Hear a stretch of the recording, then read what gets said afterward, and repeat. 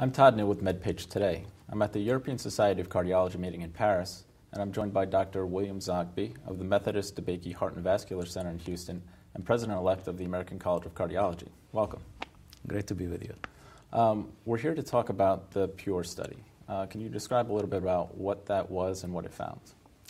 The PURE study started in 2002, looking at variability in the use of aspirin or statins in individuals who have documented coronary disease or stroke. So they are for evaluating use of drugs in secondary prevention and looking at the variability of that utilization between low-income country, medium-income country, or high-developed countries, a total of about 17 countries. And this was pioneered by Dr. Salim Youssef in Canada.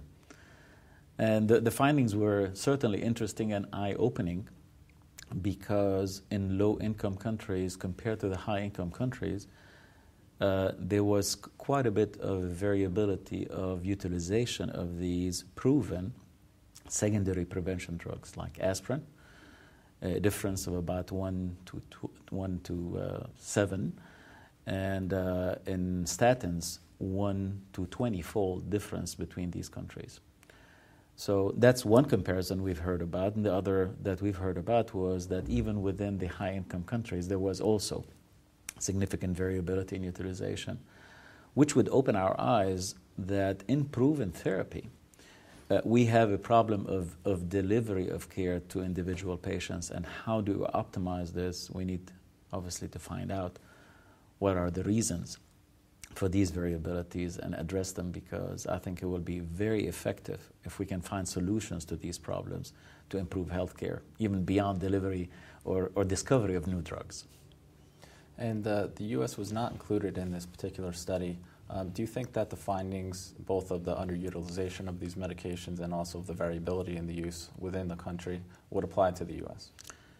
Obviously, we don't have any data, but I suspect there will be variability. There are variabilities in every country, and even in the United States, we have differences in socioeconomic status and availability or access to physicians or health care.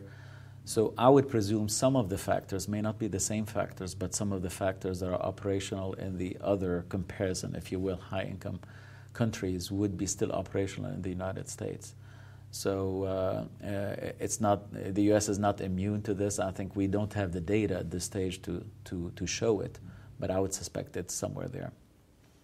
Now, Dr. Youssef, during his presentation at the press conference, mentioned a reason for why the U.S. wasn't involved in the study, saying that it was a low-cost study and that the participating countries had to cover a lot of the costs themselves.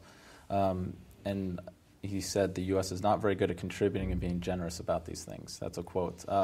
Would you agree with that statement, or how would you respond to that?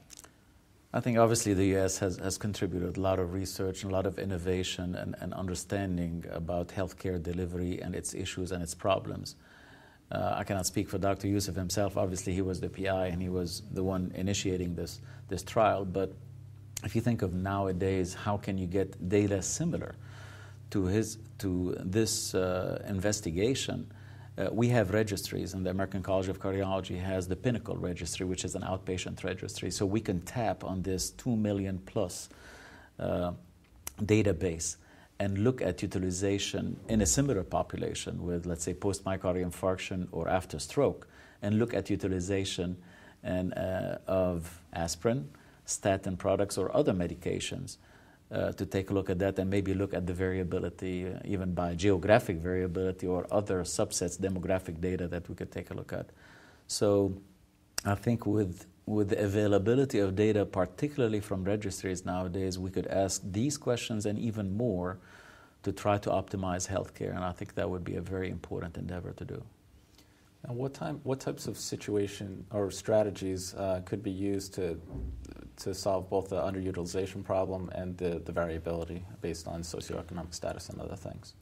Obviously, a first step in understanding, these data, which I think these data certainly are very believable, is to try to get to the root cause of this situation and what are the factors that are involved and what are some of the factors that are remediable that you could do something about. Depending on the situation, maybe access to a physician or a healthcare professional.